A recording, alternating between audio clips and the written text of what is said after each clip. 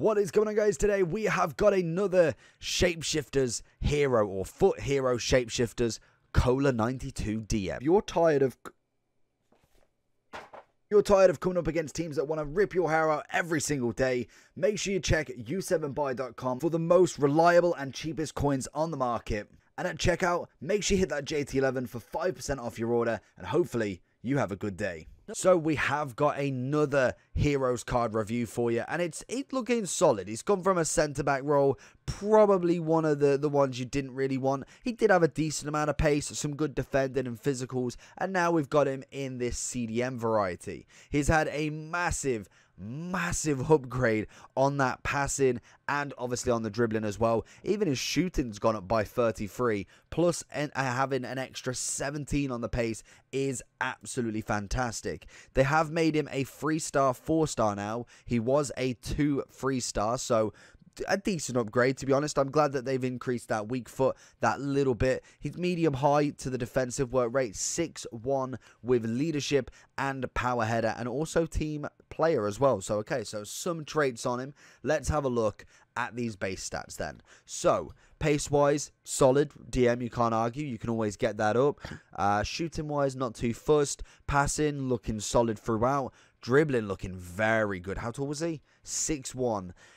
It'd be interesting. It'll be a nice card. I'm just hoping he hasn't got the same dynamics as he has as a centre-back, because that may make him that little bit too blocky, and that's where the overcompensation of massive amount of dribbling will actually happen. Defending, looking good. Physicality, looking good as well. The chem style people are looking for is obviously going to be that shadow. Gets him to a 96 CDM or a 97 centre-back. You end up with 98 pace and 98 defending. So that is almost a match made in heaven for him.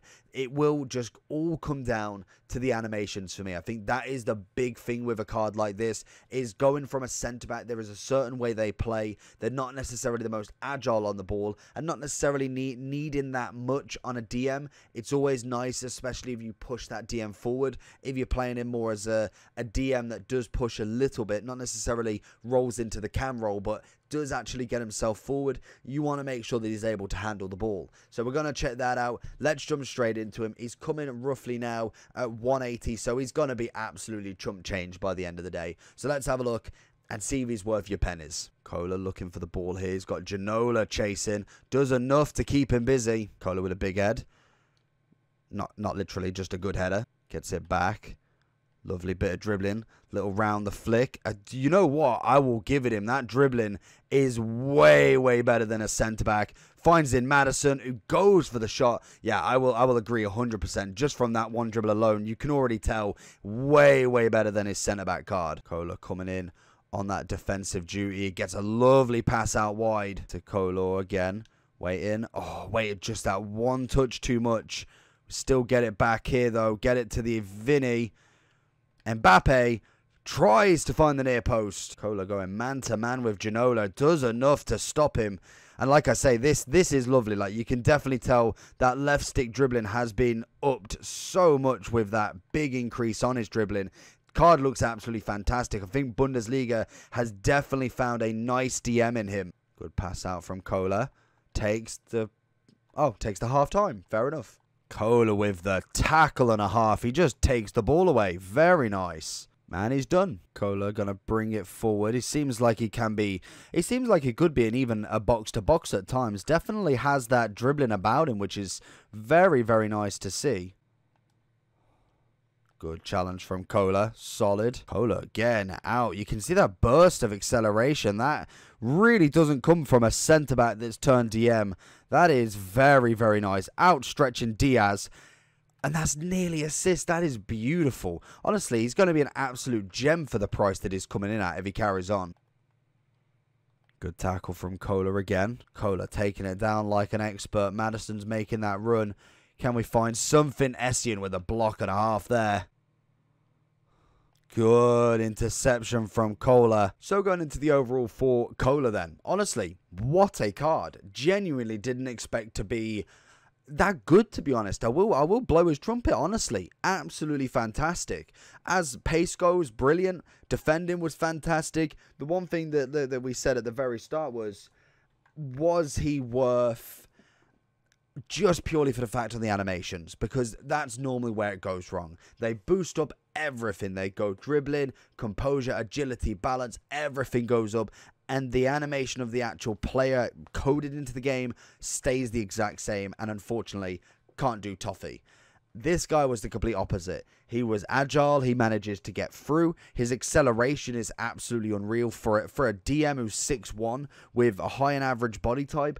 You honestly cannot complain for this card. More than likely, he'll probably come under 100k very, very soon. More than likely before tomorrow, maybe now. He's 155 already on the Xbox. So more than likely, he's going to drop below there. And I'd say he's worth absolutely every penny. You have obviously got the likes of Kimmich already as a DM in the Bundesliga. And obviously German, who is 155 himself. Which again, coming in with some very good stats. But nothing really massively over this Kohler card. Definitely in line. They've got the same pace, defending wise, and maybe passing is the massive difference you'll find. But in terms of what this card can do, not a bad card whatsoever.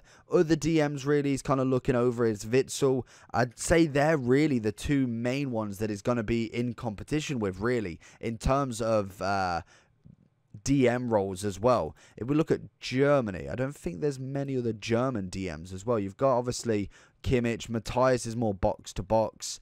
You've then got this guy, but I think, to be honest, he goes completely over him. Other than that, he's probably the second best DM in terms of Germany and probably Bundesliga. If you like Witsel or not, he definitely comes in that category. And I think with his centre-back card, it was nice at the time, and I think as soon as he came out, it was an okay card, but he was very, very easily replaced with the likes of a gold Virgil, gold Van Dijk, gold Varane, and Kimpembe. So he didn't really have any opportunity to really be in a team. Everybody had the same defense, whereas now everybody's experimenting with different teams, different links. This guy's an absolute perfect gem to look at. Definitely in your Bundesliga team, I'd happily take him in that DM role. You put him next to Kimmich, and you've got some very, very top-end DMs next to each other there, really. And I think in terms of kind of centre-backs, I prefer the Bundesliga centre-backs rather than German, to be honest, because then you can get the likes of Mukiele, you can get Klosterman, you can get the SBC, the 92 pace. So there's more than enough links to go around for this card, and I think most definitely you're looking at a bit of a gem of a card as well. Like I say, the price will come down heavily. I can imagine he probably is one of the most packed ones alongside Rickon, so it'll be interesting to see where he kind of goes to. If he gets under 100k, probably to about, what, say about 50 to 70k, then I'd say he's definitely got to be up in the 9.5 to 9.7. I think the pricing's definitely absolutely spot on for him, and a very, very good gem of a card, really. So let me know down below what you think about Kohler. Make sure you do like and subscribe, and I'll catch you all for the next ones. Peace.